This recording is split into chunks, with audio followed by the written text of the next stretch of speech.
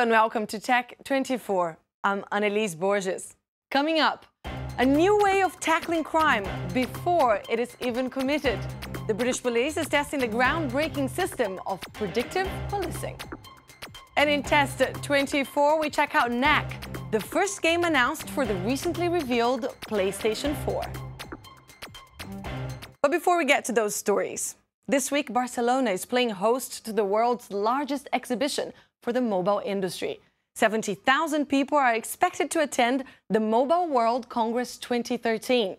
Among them, mobile operators, device manufacturers, technology providers, vendors and content owners, as well as visitors from across the world. And with the mobile industry in mind, here it is, the figure of the week.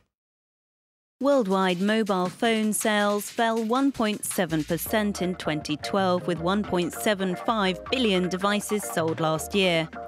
In addition to the current economic climate, these poor figures are mainly due to lower feature phone sales that the explosion of smartphone sales has failed to compensate. The worldwide mobile phone market is expected to rebound this year. The rise of smartphones is predicted to contribute to a near doubling of mobile sales in 2013. 1 in 3 mobile phones bought this year will be built for mobile web. Moving on now. A predictive tool to prevent crime is being tested by the British police. Predictive policing was first implemented by the Los Angeles Police Department in 2012 and helped reduce crime rates in parts of the US by up to 17%. The system uses data of previous crimes and human behavior analysis to predict where crimes are most likely to occur. When Sergeant Martin Smith leaves the station to go on patrol, he's not just choosing his beat at random. His destination is an area selected by a computer programme. What it's saying is that's your best chance of preventing something from happening. What the sergeant and his colleagues are trying to achieve is a policing dream, to arrive on the scene before a crime has been committed. Officers in Kent in southeast England are the first in Europe to use this system of predictive policing. It's not quite Minority Report, but there are parallels with Tom Cruise's futuristic police unit that was able to predict crimes and stop them from happening.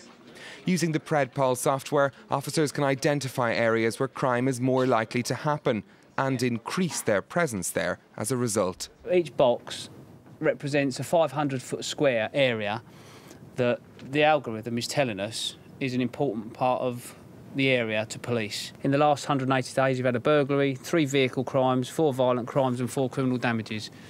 The boxes are all lettered, so from A to Z. So A, B, C, D, etc. are the most high priority.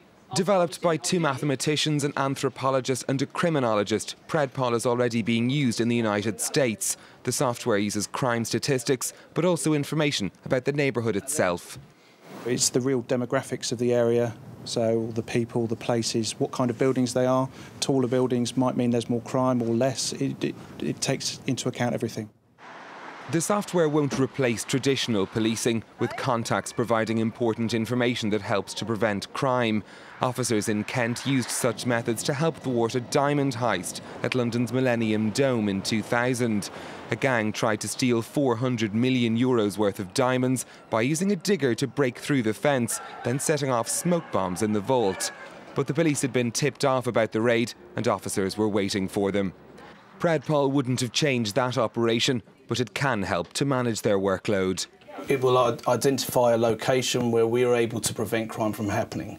By preventing crime, that naturally reduces our demand and therefore enables us to be more and more visible and more proactive in our policing. In places where PredPol's used, there's been a noticeable reduction in reported crime. It has also allowed for better deployment of limited police resources. How long have you been?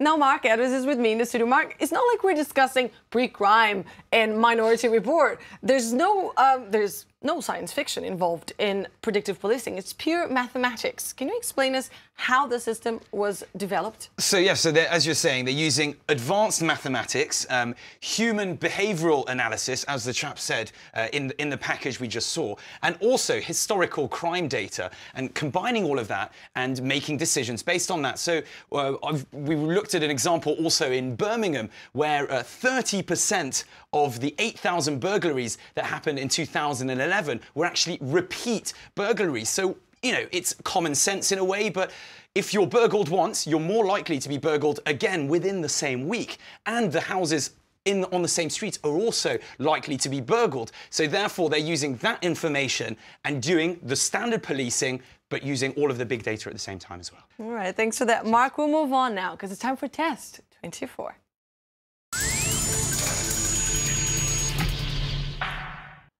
Knack, a platforming game developed by Japan Studios, Sony's internal development team, is the first game announced for the recently revealed PlayStation 4.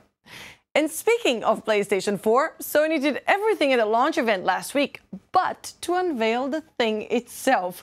Mark, let's start with this event. A 2-hour presentation, several speakers on stage, but we have no idea of what the PlayStation looks like, how much it will cost, or when it will be available for purchase. Is there a method to the madness?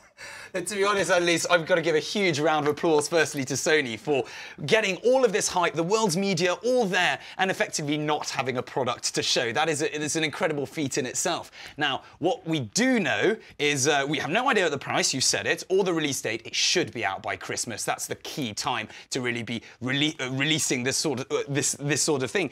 But at the end of the day, they're going to be saving most of what's going to be coming out for the E3 in June in LA. And as Shuhei Yoshida, who is the studio president, said, they don't actually know themselves what the console is going to look like quite yet. So, you know, I think it's an iterative system where they will try and build on things, and we'll hear more about it in June, I think. And what about Knack? Will it be a defining reason to shift to PlayStation 4? I mean, it looks beautiful. You've probably seen some of this trailer in the background. It's an absolutely beautiful game. Bit of a surprise to be the first thing they show at the conference, simply because the conference was full of hardcore gamers, if you will. And that's not the kind of thing where you want a kind of cutesy, science fiction-y game. But, again, it's appealing to the mass audiences. It's almost like a hybrid of a beautiful video game, but also a kind of Sony Pixar animated movie. And so we've got a bit of a crossover between the two. What I do like, and they've announced this, is that you'll be able to stream yourself playing to your friends live online. And if you get stuck at any point, your buddy over in LA or in India or in China will be able to pick up from his PlayStation 4 and complete the level for you. And I think that's quite an interesting aspect I could use that kind of help, I'm sure. Thanks for that, Mark, and thank you for watching this edition of Tech 24. Don't forget, you can give us your feedback on the show via Facebook or on Twitter. And we leave you today with images of Google Glass Explorers. Google has once again opened up pre-orders of their glasses with a limited stock of 8,000 units. To be eligible for a pair, you have to send Google a message via Google Plus or Twitter saying what you would do with your glasses in 50 words or less. You can include photos or a short video. If chosen, you get a chance to spend $1,500 plus tax for the glasses and attend a special pickup experience in New York. Deadline for applications is February 27th. Good luck. I'll see you next week. Okay, Glass, take a picture.